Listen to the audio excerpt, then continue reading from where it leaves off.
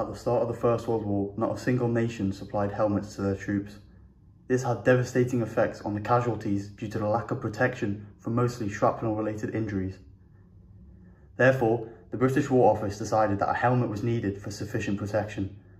A man named John L. Brodie designed in 1915 the Mk2 Brodie, which was accepted by the War Office.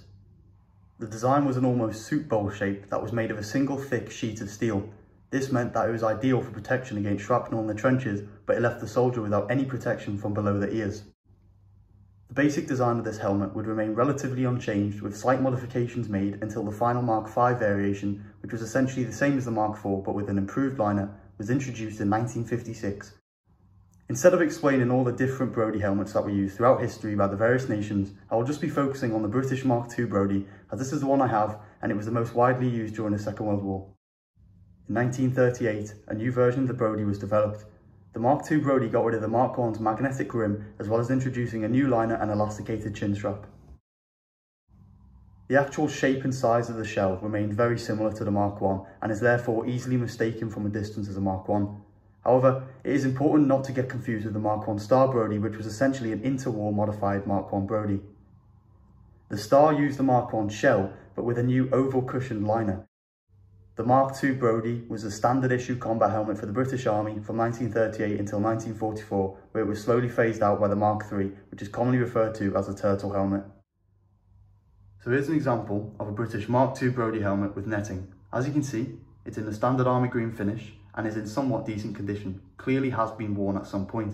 Now, the netting on the outside of the shell is period netting, and so it is a World War II style of netting, and so it's assumed that this has been on here from the start. However, of course, this could have been reapplied later on. So if we have a quick look on the inside of the helmet, we can see that is in decent condition to the outside as well. And we can also see a few markings on the shell. We can see it's marked JSS for the maker Joseph Sankey and Sons. And we can also see that it is dated 1939. Now we can tell this is a Mark II shell, as these would not be found on a Mark I shell. So we can also have a look at the liner. Now the liner is also marked on the inside there. If some of you can see that, JCS and W Limited. Now this is for J Crompton and Sons Web, and it is also dated 1939 with size 7 on it. Now I'm sure some of you will have noticed, hold on a second, this is not the standard World War II, Mark II I should say, liner. This is actually the transitional Mark I Star liner, and you'd be right, and we can tell this of course by the oval cushion at the top. Now, I can't think of a 100% reason for this, but if I'm looking at online and a few forums I've looked at as well, I've actually found out that this maker is not uncommon for this maker of the liner, J Crompton, to use this type of liner. Now, this is 1939 dated, and so if I'm using my brain a bit here, I can kind of come to the assumption that maybe if it was an early 1939 issue, for example, there might have been some of these liners lying around. And so they might have ended up using these on these helmets, even though they should have probably used the standard issue Mark II one, which is a cross as the base instead of that oval cushion. If there is any other reason and you know why, please comment down below, because I can't actually think of another reason for it.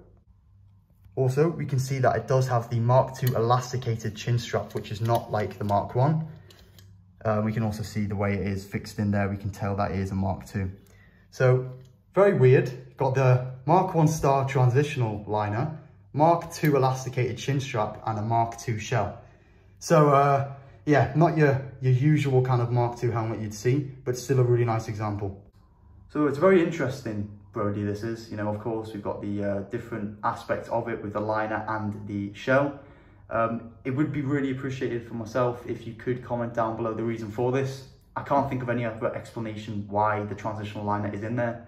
But it'd be much appreciated if you comment down below.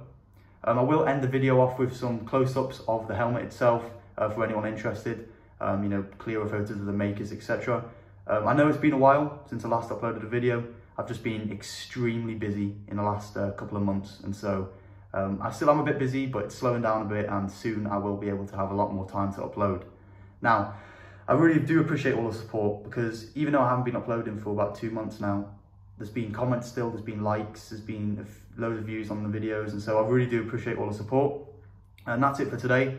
A new video will come out, of course, in the next few weeks when I get the time to do it. Don't worry, it won't be 2 months until my next upload. So yeah, that's it for the video today. Thanks for watching, and I'll see you in the next one.